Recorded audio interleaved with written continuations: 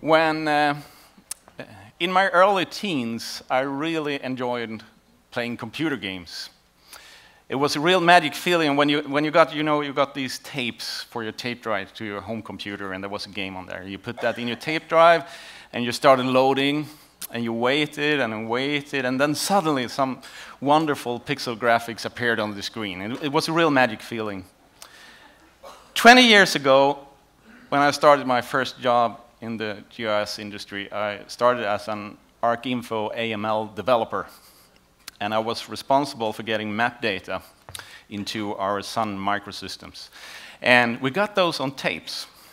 So I put this in the tape drive to this old system, had made some scripts in AML, and we loaded this and loaded, and I waited and waited, and then bam, suddenly something wonderful appeared on the screen. It was two map sheets, not only one. We had advanced computers, so we could see two map sheets at once.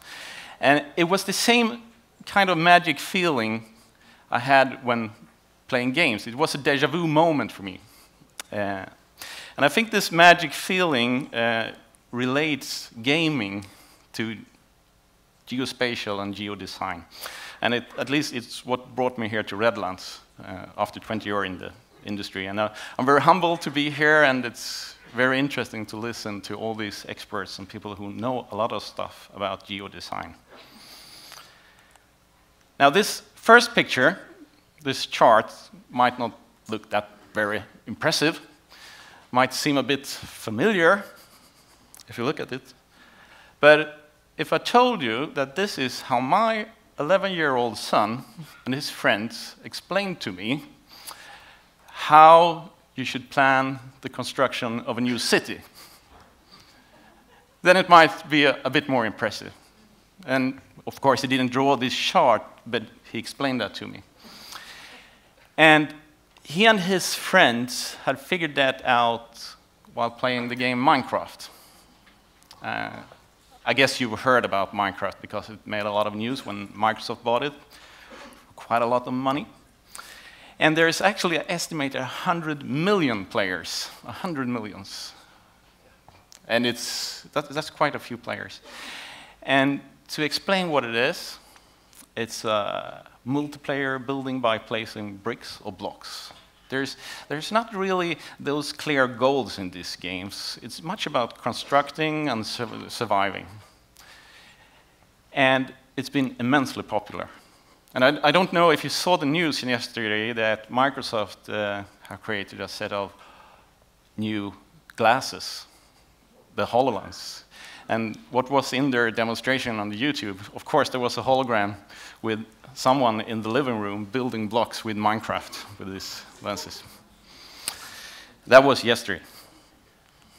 Now, so this is how my son and his friend did this, figured this out. I heard this conversation from his room 2 years ago, and I don't know if you know how kids play games nowadays. It's like they have dozens of screens, they have their cell phone, they're on Skype, they're chatting, they're typing. It's very collaborative.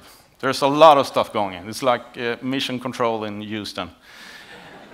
And what I heard was stuff like, yeah, let's build a city. They're about 11 at this stage. Let's build a city. Yeah, we need a school like that area. We need a fire station. We need roads and stuff like that. But then they realized that this will take a while. So someone said, we got to organize ourselves. So what they did was that they started to build this house. It didn't say city planning office. I translated that from Swedish. No, but they built a house, and they started setting plans up here with signs that we should build a school, we should build a fire station, etc., etc. And then they had a meeting in this room, in this virtual wall, planning what they should build in this town. And yesterday, when I listened to Mr. Steinitz about collaborative work and the tools there was some kind of déjà vu moment again. And I also realized that my 11-year-old son probably knows more about geodesign than I do at this stage. So that's what I did. And this was a good moment for me because I could finally explain what Dad is doing at work. Otherwise, it's just like I work with maps. And it's been known for a while that Minecraft can be used in public space planning and so on. So there's been a project with UN Habitat and Mojang, which is the company that makes Minecraft. But as far as I know, there's, until quite recently, not been a way, a standardized, automated way to exchange geospatial information with this game environment. So that got me and a colleague called Peter Segerstedt looking into this, as we are, well, we were interested in technology and moving data from different formats and places. So we started developing a prototype of doing that. And we did that in the Data Interoperability Extension, or FME, as it's known. They have a booth outside, or an exhibit, if you're interested in that. We made a prototype for that. And this was the first experiment we did. And as you see here, this is an IFC file or a BIM file that this prototype then converted into Minecraft like this. And there is some OpenStreetMap data, but we put it on a plain floor. So we could use that as a canvas for build stuff in Minecraft. Excuse me.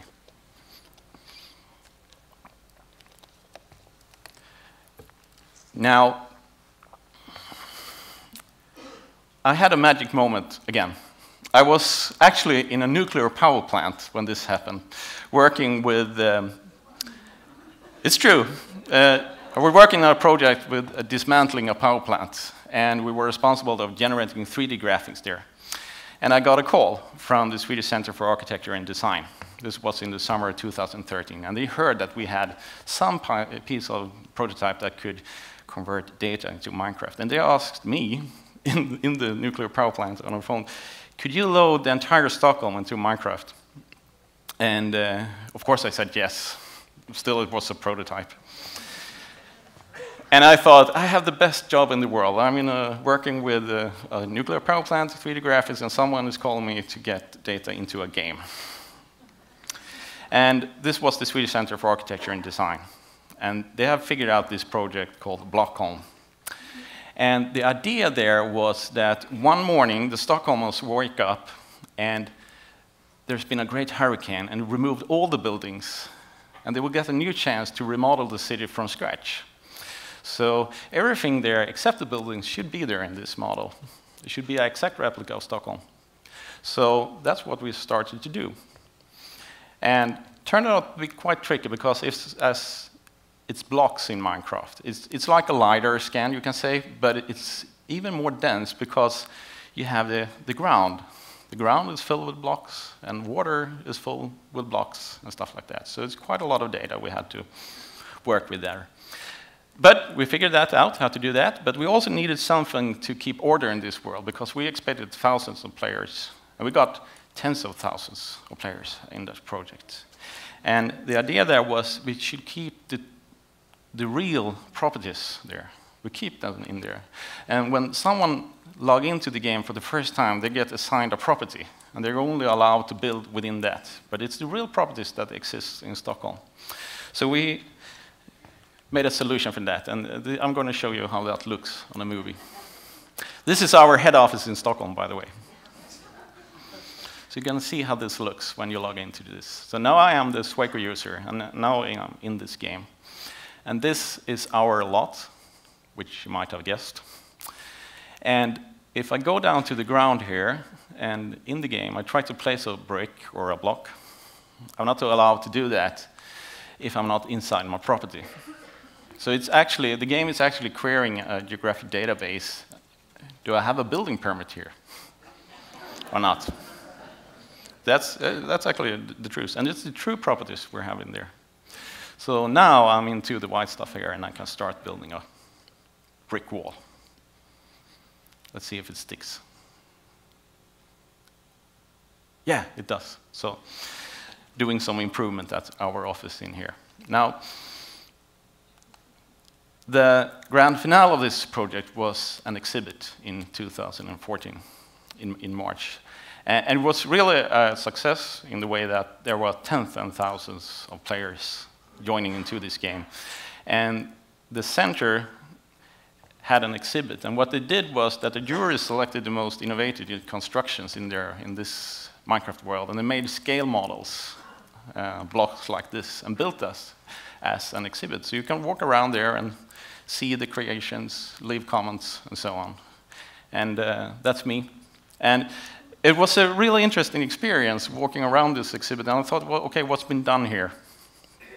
What happened? Well, it engaged a lot of people, made this exhibit. I know the architects involved in this project, they got some interesting feedback, especially how people can build tall buildings. There's not really a tradition in Sweden to build tall buildings because there's a lot of space in there. But then I figured out what's been done. Well, this is crowdsourcing of what could be. I think that's what happened in this case. And it's interesting, I think, as stated in the beginning here, that if we relate this to, say, OpenStreetMap, kind of reference crowdsourcing project, I think they have about 1.5 or 2 million users who really contribute, who upload edits. And here we have the potential of using 100 million users in here. So that's, there is something in this that can be really useful, I think. Now, I've been involved in quite a few of similar projects, and this is from the most recent ones. It's a city in Sweden called Kristianstad, or Kristianstad, as we say. And they want to develop a specific area in here, a smaller area, but the idea here is that they want to involve the younger people in the community to have their, what do they want to say about this development in this area. So here, and I can say this is an interesting experience for me because I've been working in this industry for 20 years, and at our company we have architects, we have landscape architects, geologists, IT people, and it's hard to get all these people in one room at the same time. And it's the same in these projects. But when starting these projects and we say that we're going to do a gaming project, they all appear in the same room. It's the same at the municipalities. The different departments get together. I'm not really sure why. It's kind of a neutral ground or something like this. And it's a very interesting experience for me. But in this case, we really used some other kind of data. We had LiDAR in here, and we wanted to keep the buildings and the vegetation. So we set up a process where we created a model that looks something like this. And you know, it's a block building game. So hopefully you recognize these structures. And these are generated from the LiDAR data. They're a little more dull buildings. But you can also see that the vegetation, it's really placed where it's coming from. So we use that from the classification of the LiDAR to put that into the Minecraft world. And the more colorful stuff in here, that's what the kids created. And I keep saying kids, which is a bit dangerous because it's kind of natural to think it's kids playing computer games, but I think the ages are getting older there. You're getting older.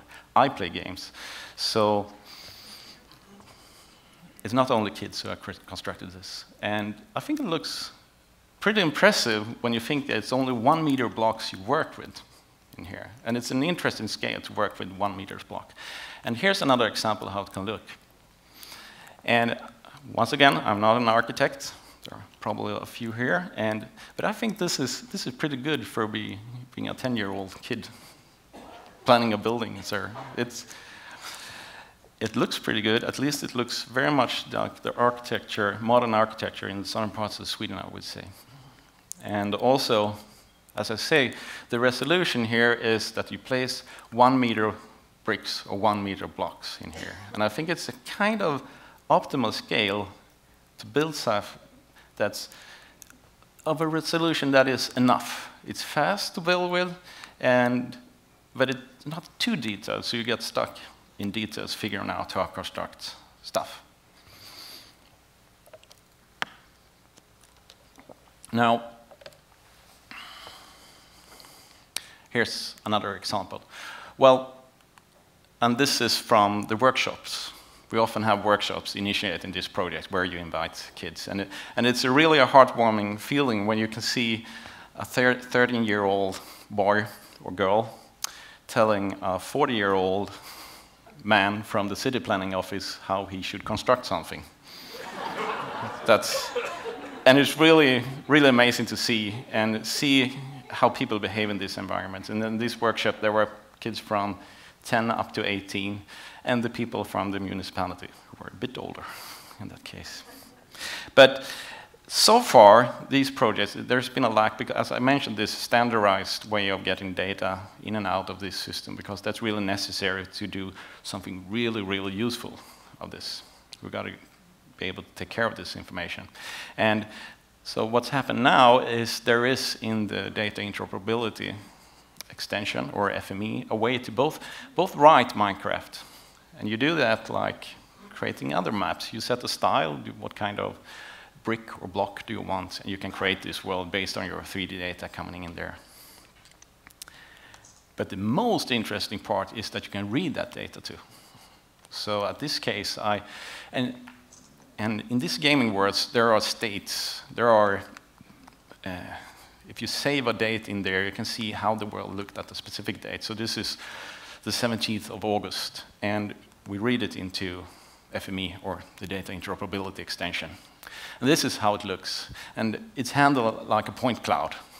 And it's really the best point cloud ever existed. If you're into a point cloud, read Minecraft data, because there's no of these annoying decimals there. People are, that it's aligned, the data is aligned, it's 1 meter resolution, it's perfect if you want to try algorithm there due to the resolution. And here you can see that the classification will be a code here, and that's a code for what kind of brick it is. And we can read this as point cloud data or a laser scan. And the interesting with that is we can do the same operations on this as we can do with other types of laser scans. So this is a point cloud analysis where I compare 2 dates of this world. So this is August 17 and November 11. So I compare this.